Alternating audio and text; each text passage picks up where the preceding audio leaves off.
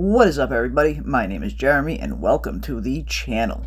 And today we're going to be doing a deep dive into the history, lore, and origins of everyone's favorite northern house, House Stark.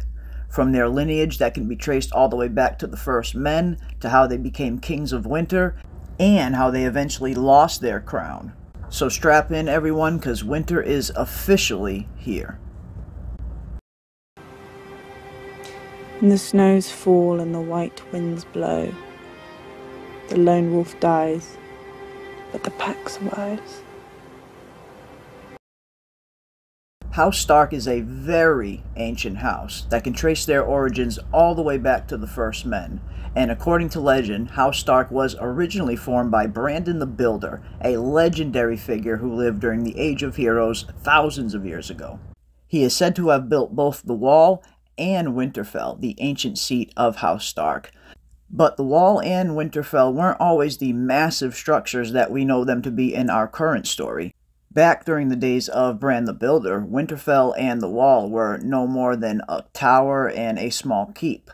But one thing that has been there since the very beginning were the Winterfell crypts, and it seems that even the ancient Starks had a long history of interring their dead in crypts like this, which is a tradition that has persisted all the way through the years, even till the current story, as we see that all of the previous Kings of Winter and Lords of Winterfell have been buried down in those crypts. But the Castle of Winterfell itself was something that was built on over time, most likely by the following descendants of Bran the Builder that came after him and the following Kings of Winter, until it eventually became the massive castle and structure that we know it to be in the current story, which is similar to the Wall as well. When the Wall was originally first built, it was nowhere near as tall as the 700+ foot mammoth that we know it to be now. Originally it was much smaller, and we hear that each Lord Commander had raised the Wall a little bit higher than how the previous one had left it. So similar to Winterfell, the Wall was something that was built up over time, over the centuries. According to legend, Bran the Builder enlisted the help of both the giants and the children of the forest in order to raise the Wall, and established a Night's Watch to guard it after it was raised. But the Wall isn't all just stone and ice. We also hear tale that the Wall was originally had spells carved into its foundations. Spells that specifically keep the dead from crossing, and which just is more evidence that the ancient Starks and the ancient Order of the Night's Watch knew something that our current day Starks have forgotten, and that was what the original threat beyond the Wall was: the others. The Starks would go on to rule as Kings of Winter for nearly 8,000 years, but it wasn't always so. The ancient Starks gradually defeated rival kings over the years, and they often fought savage wars for dominance against rival kings like the Barrow Kings to the south and the Red Kings to the east. And even in the north, the Starks weren't always the uncontested Kings of Winter. Their biggest rival came in the form of House Bolton of Dreadfort. The Starks and the Boltons would often fight for dominance and clashed many times over the years, and it wasn't until the invasion of the Andals centuries later that the two decided to put their quarrel aside and defend the north together. Led by King Theon Stark, the North successfully fended off the Andal invasion when King Theon Stark himself defeated Argos 7-Star in the Battle of the Weeping Water. Then, after that, King Theon Stark took it a step further and sought revenge against the Andals, having raised a fleet and sailing all the way to Andalos, putting hundreds of Andal warriors to death. Then, years later, the Starks would attempt to conquer the Three Sisters, which would end up triggering a conflict with the Arryns of the Vale, called the War Across the Water, which reportedly lasted 1,000 years, until the Arryns were eventually victorious over the Starks. And the Arryns have ruled over the Three Sisters ever since, even till this day.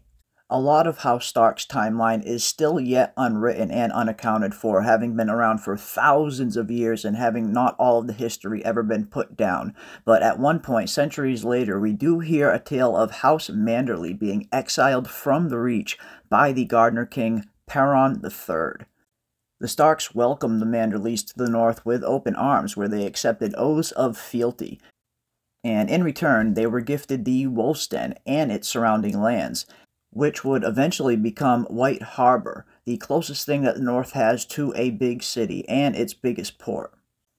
As rulers of the North, it often fell to the Starks to assist the Night's Watch whenever wildlings made it past the Wall, which they often did.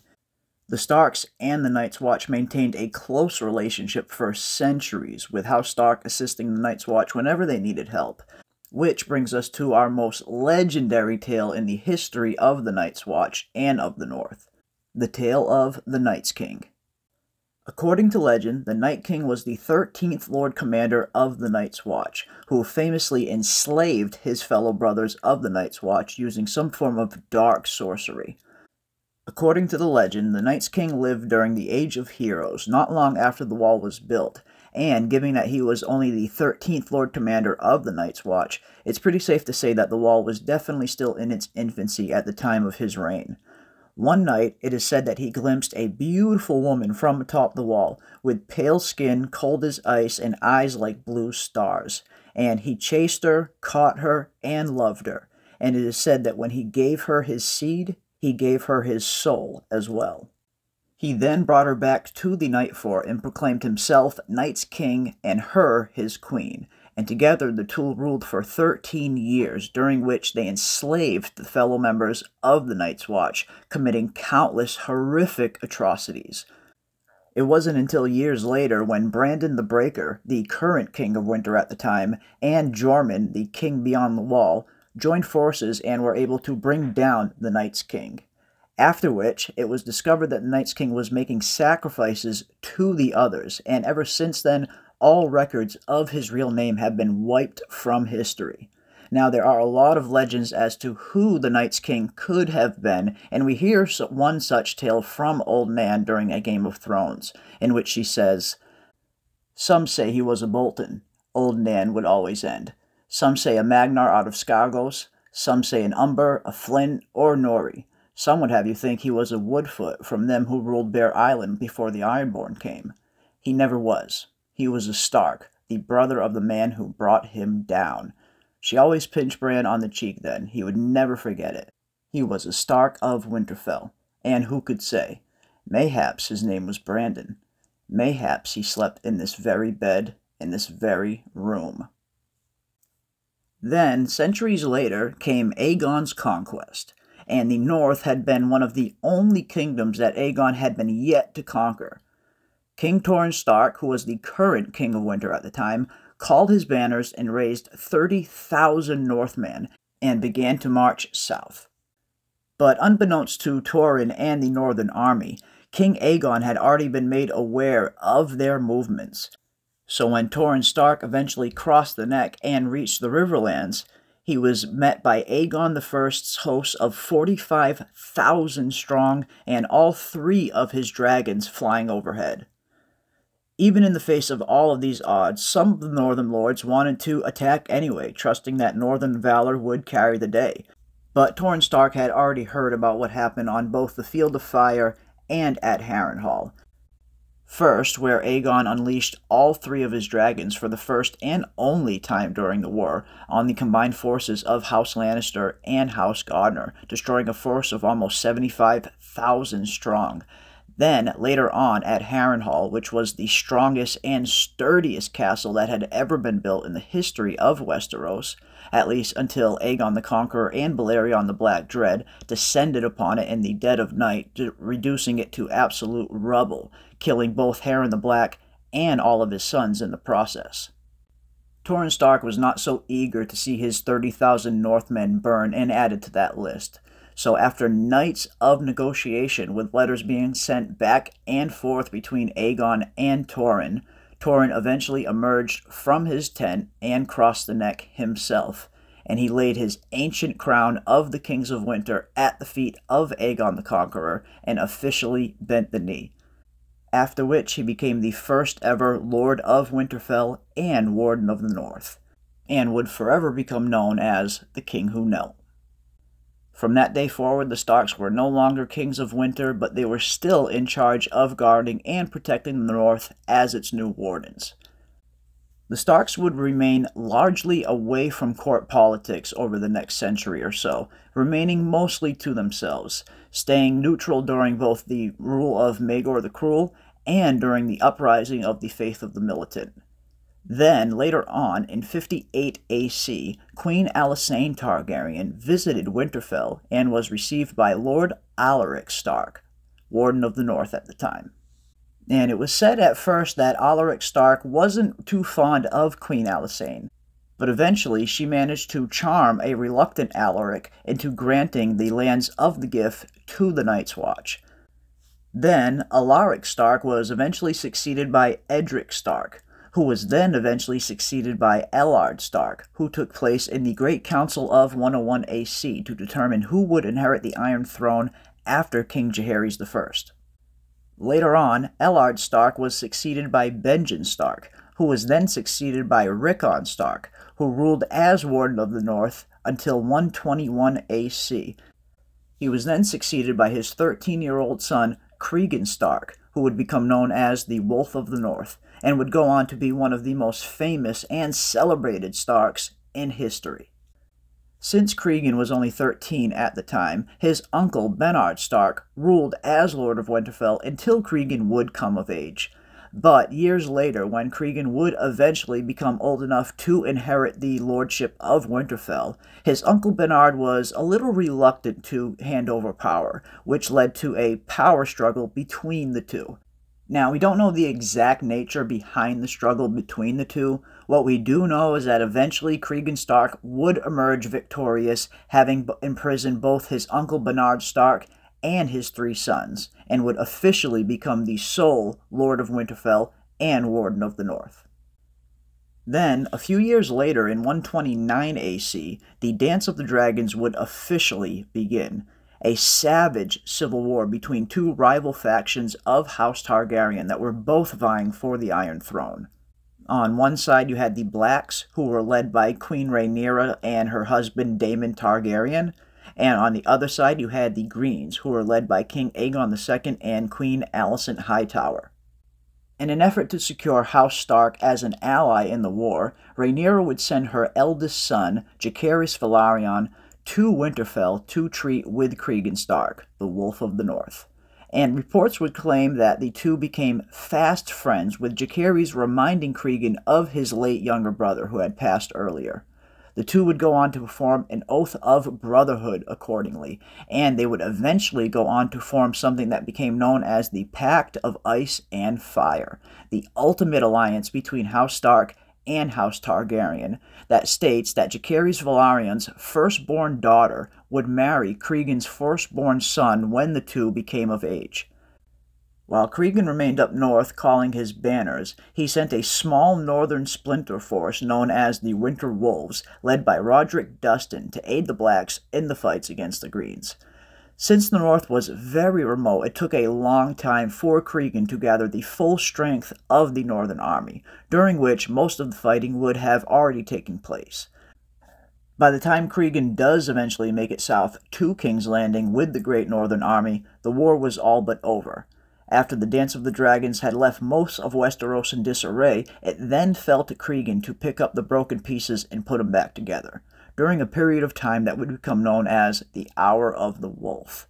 Cregan took control of King's Landing during this time, during which he personally dispensed justice to over 20 different enemy combatants with his ancestral Valyrian steel sword, Ice, the ancient ancestral sword of House Stark that has been passed down from the Kings of Winter over the centuries.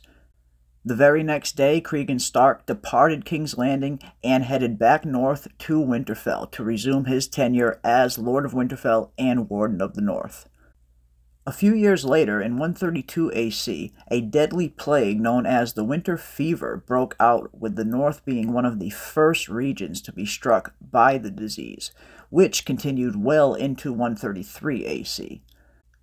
With the North in a weakened state from the plague, a large wildling army of over 3,000 strong, led by Silas the Grim, breached the wall and began raiding the lands south of the wall. Cregan had to gather what remained of the Northern Army with help of what was left of the Night's Watch and rode out to put an end to Silas and his raiding parties. Years later, Cregan's firstborn son would die during one of the final battles of the conquest of Dorne under King Daeron I Targaryen, which the North would later come to lament as each reign after Cregan was a little bit more troublesome than the last. The exact date of Cregan's death is unknown, however, though it is thought that he lived to be quite old, as one of his nicknames was famously the Old Man of the North. Some rumors even state that he lived all the way up until the time of the First Blackfyre Rebellion, although that is highly unlikely, as that would have made him almost 90 years old at the time, as the First Blackfyre Rebellion took place in 196 AC. Either way, Cregan Stark remains one of the most famous Starks in history, and one of the heavy fan favorites. The decades after Cregan's death, however, weren't the best in the history of the North, as many of his descendants would squabble among themselves for succession. Cregan fathered 5 sons during his lifetime, with his eldest, Rickon Stark, dying before Cregan. After Rickon came Jommal, Edric, Bartholomew, and Brandon. Rickon Stark was survived, however, by his 2 daughters, Sansa and Serena Stark, although neither of which were ever mentioned in the succession. Cregan's son Jommal would become the next Lord of Winterfell and Warden of the North. Jommal went on to marry Sansa, but the two never conceived any children, so upon Jommal's death the lordship should have passed to Edric Stark, and then his children after him. But for some reason that is still unknown to the history books, Cregan's 4th son, Bartholomew, inherited Winterfell next. Then, after Bartholomew died childless in the Scargosi Rebellion under the reign of King Daeron II, he was then succeeded by Cregan's 5th and final son, Brandon Stark, from whom later generations of Starks would descend from. Brandon was succeeded by his eldest son, Rodwell Stark, who was then succeeded by his younger brother, Baron Stark, who ended up getting mortally wounded during an invasion from the Ironborn, led by Dagon Greyjoy. Baron was then succeeded by his son, Donner Stark, who was then followed by his son, Willem Stark. Then, in 226 AC, Raymond Redbeard, the king beyond the wall at the time, would lead a wildling invasion of the North. Willem himself was killed during the fighting by Redbeard himself, but was later avenged by his younger brother Ardos, who killed the king beyond the wall. After that, Willem was then succeeded by his eldest son Edwyle Stark, who was then succeeded by Rickard Stark, who would end up being the father of Ned, Brandon, Benjen, and Lyanna Stark. After the daughter of Rickard, Lyanna Stark, was kidnapped by the Crown Prince Rhaegar Targaryen, it prompted Rickard to go to King's Landing with his eldest son Brandon to demand that the king return his daughter at once. Instead, the Mad King burned Rickard alive as he tied his eldest son Brandon to a strangulation device and left a sword just out of reach so Brandon would strangle himself to death trying to free his burning father.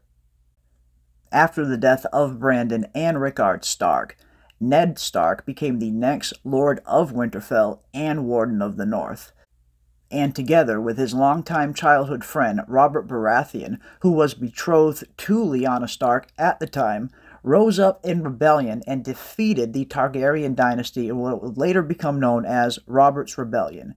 After the war, Ned would return home to Winterfell to resume his duties as Lord of Winterfell and Warden of the North. He would then go on to have 5 children of his own in Robb Stark, Bran Stark, Rickon Stark, Sansa, and Arya, along with a bastard son that he brought back from the war by the name of Jon Snow, although it is heavily implied that Jon isn't actually the son of Ned Stark, but rather the son of Ned's sister, Lyanna Stark, and Rhaegar Targaryen. But that's a story for another time. Ned Stark himself would go on to become known as a very just and fair Warden of the North for many years to come, being much beloved by all of his subjects. Then, in 299 AC, Ned Stark was falsely accused of treason by the false king Joffrey Baratheon, who was secretly the son of Jaime Lannister and Cersei Lannister, and wasn't actually Robert Baratheon's son at all. And once Ned learned of this information, he was quickly put to death by the Lannisters. After which, Ned's eldest son, Robb Stark, would become the next Lord of Winterfell and Warden of the North. And Robb wasted no time at all in calling all of his banners and marching a great northern army south to meet the Lannisters in combat in the hopes of freeing his captured sisters, who at the time were still captured by the Lannisters.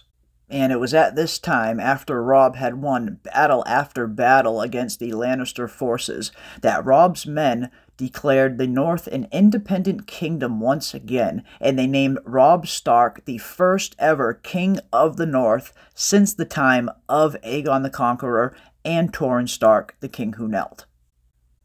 But unfortunately, it was not long-lived, as not long after that, Robb Stark would end up being betrayed and killed by one of his own men, Roose Bolton. Now, the succession is a little unclear after here. There are some cases that say that Robb named Jon Snow as his next heir, so if that succession is to be honored, it looks like Jon Snow would be the next Lord of Winterfell and Warden of the North, especially as most of the North believe that Bran and Rickon Stark are both dead.